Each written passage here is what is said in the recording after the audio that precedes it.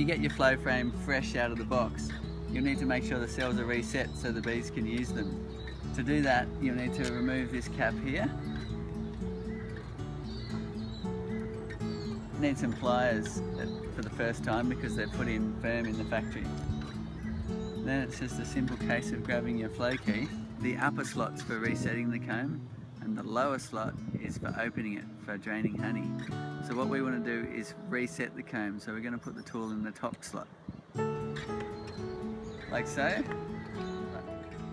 Turn it 90 degrees and now all of that comb is set in the right position for the bees to cover it in wax and fill it with honey.